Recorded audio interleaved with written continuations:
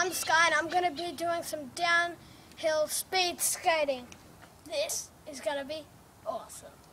I got my first board when I was 4 years old. I love to muck around with it and skate down hills, and then I found the YouTube and the whole skating community online.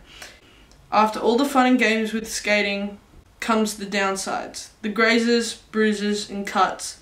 Hi, my name is Sky and I also happen to be transgender.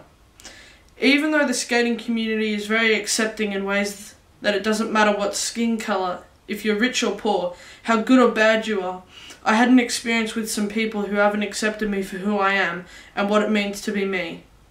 And it sucked. Then again, that's why I love skating. It feels like freedom, like you're flying and nothing matters except you and your board. You forget everything and your mind's at peace.